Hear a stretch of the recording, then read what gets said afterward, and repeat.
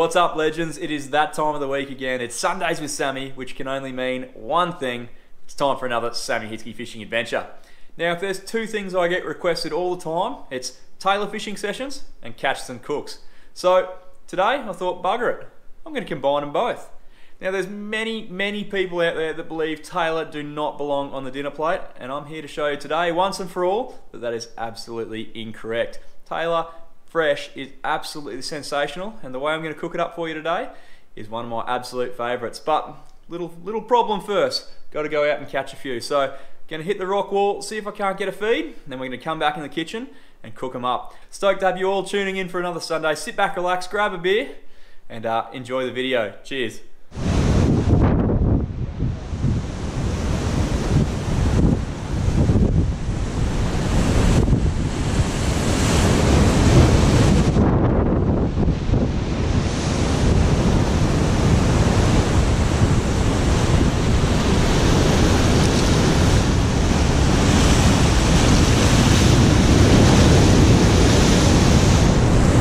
Tailor here. Tailor. Just had 2 hits.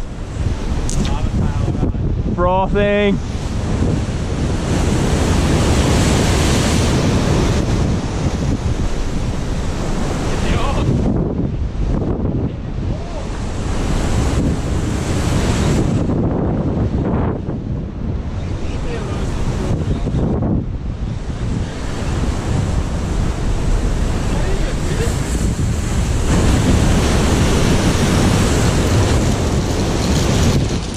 Live bait.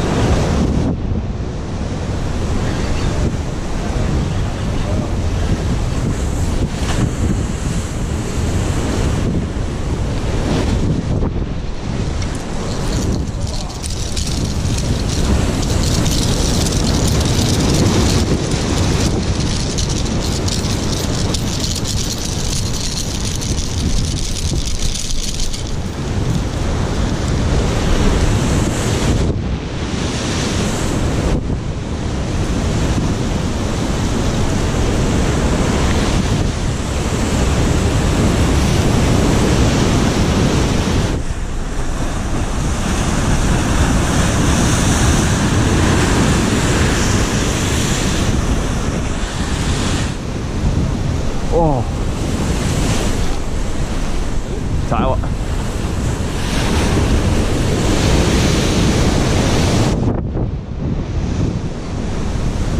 Not a bad Tailor, this one.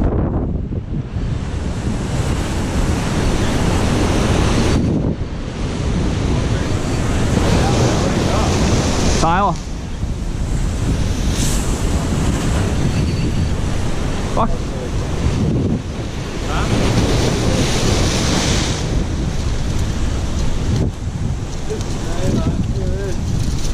You're going to have to go fishing tomorrow morning. You're on your way back up.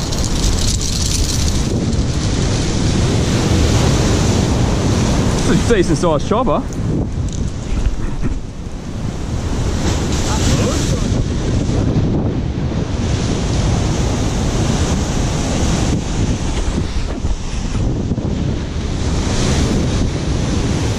Well, wasn't that a good bit of fun? Pretty rough out there though. Yeah, there's a few sketchy waves that come through, so just hot tip for everyone, if you are going to go rock fishing, make sure you check out all the conditions, make sure you've got an escape route. If a big wave comes, make sure you've got really good footwear. I always wear rock spikes, wouldn't go on the rocks without them, so make sure you get yourself a pair, because if you slip from somewhere like there, it's going to be very bad news. Now we're going to have the Tailor beer battered. Now if you can think of a better way to cook a piece of fresh fish, then I'm all ears, but beer battered, absolutely unreal. Now for those guys who are turning their nose up right now going, oh Tailor, you can't eat that, that's bait. Of Grow up. Grow up. If you can't handle a fresh piece of Tailor, then you shouldn't be fishing, and you probably don't eat fish, and you're afraid of flavour. So switch on. We're going to make some batter first, because that needs to rest in the fridge for a little while, and then we'll fillet our fish. But this is what I'm currently dealing with. It's not the usual cooking setup I'm used to, but I reckon I can still make some magic happen. Time to get that batter cranking. Okie dokie, it's time to make this batter up. So I try as I might, I couldn't find a measuring cup, but you're going to need about 1.5 cups of self-raising flour. So I'll just use a normal cup and put the old iometer into use. Yeah, I reckon that'll be about right. Maybe a touch more. Now I'm not going to cook up a massive amount of fish. I'll probably only fillet one of those fish up, just enough for a meal. No point going overboard. I reckon that'll do it. Now we're going to need an egg, single egg. Let's make a little hole for it. See if I can do this without getting a shell into it. Oh, look at that. Master Chef. Ditch that shell. And now for this recipe, you're going to need 2 beers. I've already opened one. And this was purely for quality control, just to make sure it's good. Yep, yeah, it tastes about right. Yep, beautiful. Now I'll use the rest of this one, then I'll start on this one. But yeah, you want to drink that first one yourself, just to make sure it's of top quality for cooking. You don't want to get caught short. It could ruin your dish. Okay, so I put a bit of beer in. Right, well, I tested that one really well. Might have to move over to my backup. You want to add a little bit of beer in there, and then you want to do the big mix. Now, don't add heaps of beer at a time, because you want to add it gradually as you go. Oh, look at me making a mess. Lucky this isn't my kitchen, I'd get shot if it was. Now, what you're looking for, the end result, you want it to be a slightly thick soup, like a pancake mixture. But it's easier to add more than to try and fix it if you add too much. So see how it's clumped together there? Need a bit more beer. You just want to slowly add more and more beer and mix it together until the consistency is right. If you add too much, you'll have to add more flour, and it'll get into a bit of a pain in the bum. Right. Don't worry about lumps at the moment. They'll slowly mix their way out as you add more and more beer. See that? See how it's all sticking together? That's looking good, but you still need more beer. Slowly add it in. I'm sure you guys would love to watch me stir this until it's just right, but I might cut through till once I get the consistency right, and we'll go from there. Yeah, that's perfect. Absolutely perfect. It's like a pancake mixture, maybe a little bit more runny than a pancake mixture. Like a thick soup, I reckon. Now, that's the one. Now, you actually have to leave this, or I recommend you leave it in the fridge for about half an hour. Now, I have no idea what the actual reason for that is. I'm sure it's something scientific, but that's how I was taught. That's what the recipe demanded. So I think it's only fair that we follow it and give it the respect it deserves. So we're going to chuck that in the fridge for half an hour. But the best part about that is it gives you plenty of time to fillet your fish and probably finish the rest of this beer. Righto, so while our batter is resting, we're going to take care of our Tailor. Now, obviously, this is not where I usually fillet my fish. We're on holidays at the moment, so I'm going to have to make do. I've got 2 cutting boards side by side. It's not my fault I catch big Tailor. It's my cross to carry. But we're going to fillet them up. We're going to leave the scales and skin intact, because I'm going to skin these fish. You don't really want skin in your batter, in your battered pieces of fish. So we're going to fillet him up first. Nice solid fish, these ones, but to fill them up, it's the same process I use for most of my filleting. You do that cut there, run the knife along the backbone and all the way down to his tail, flip him over near where the anal fin is, all the way to the backbone, flip him over and do the exact same again. Now, there is plenty of other ways to fillet. This is just a nice simple method and you don't waste much meat. Go like that. Now I grab my other knife. Actually, I didn't do my final cut there. Grab grab my other knife, run it through, peel the fillet back, and just pop the pin bones. And I want to try and leave the rib cage in because it's less work, so run your knife along the top of the pin bones, like so. One fillet done.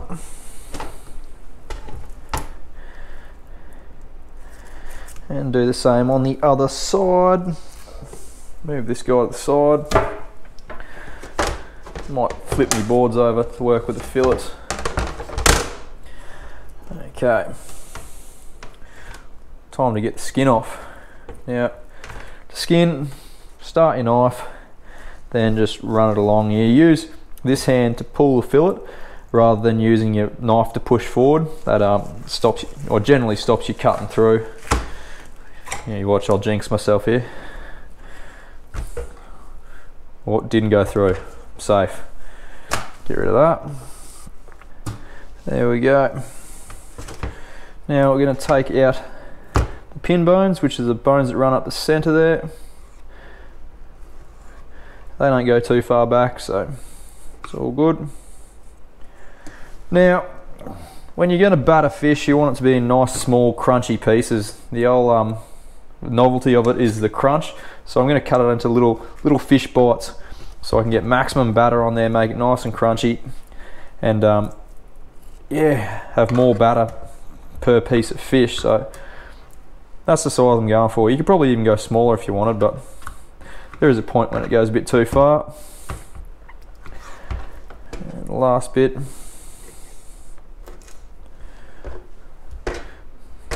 Beautiful. Righto, time is up, guys. How's our batter looking? Whew, not bad. Might just give it a quick whisk. Yep, it's going to be good.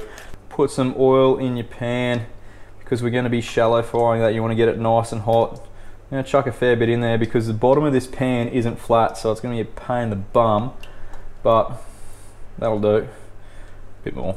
That'll do. You want to get that nice and hot so your batter gets nice and crispy. Now, while we're waiting for that, and to enhance the crispness of our fish, we're going to put some plain flour. See that there? Plain flour in a bowl. Just a bit. We're going to roll our pieces through that. It's a good chance to get any scales off too. Chuck them all in there. You can use a plastic bag as well if you want, and just shake them through. But the bowl's easy enough.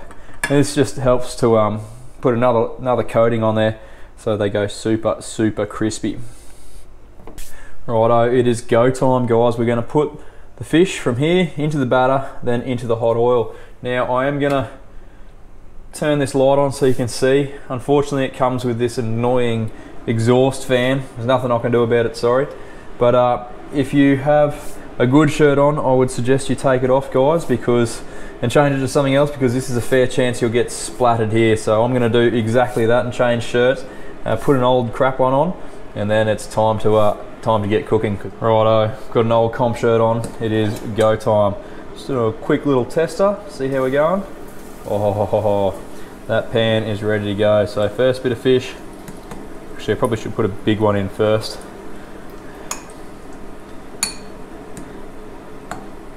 Straight from the batter. Oh, got both. Straight from the batter into the pan. Oh, listen to that sizzle. Now you got to keep an eye on them because they will cook pretty quickly. That oil is very hot, similar to like a deep fry. You can use a deep fryer actually, but yeah, you got to keep an eye on it. Oh, look at it puff up. Delicious. This is going to be awesome. Yeah, you got to be on the ball with it because it will cook quickly. Look at that.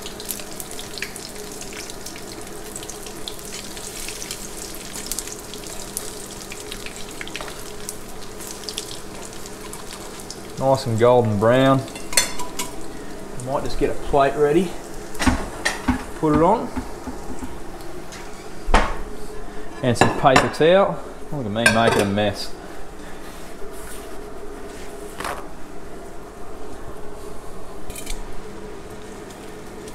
Oh yeah. Have a go at that.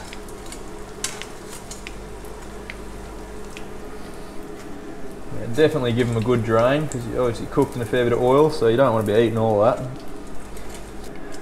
Now let's quickly get these other pieces in. Feel like a chef when I do that.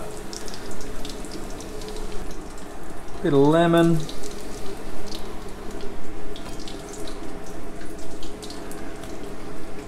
Couple of bits of fish. See how these chippies are looking. Yes. Yeah, we got calamari as well. He's going to be a first class feed. You little ripper, the rest of these ones can go on. Yep. And I'll tell you what, dinner is served. How good does that look? Bit of light, crunchy bit of fish, calamari and some chips. I reckon it's only fair we give it a bit of a taste test. Well, have a go at that, guys. Beer batter Tailor, and I'll tell you what, it looks good. Let's see if it tastes good as well. That's a crunch. I'll tell you what, fresh Tailor is pretty damn hard to beat. And then that little beer batter mixture with the crunch, unreal. Well guys, I hope you enjoyed. If you liked or learned something, make sure you crush that like button. Leave us a comment below. If you're new to the channel, there is new fishing videos every single week, so make sure you subscribe, turn on your notifications. Guys, I'd love to stay and chat longer, but I've got to eat this while it's still hot and fresh. Tell you what guys, I'll catch you next week.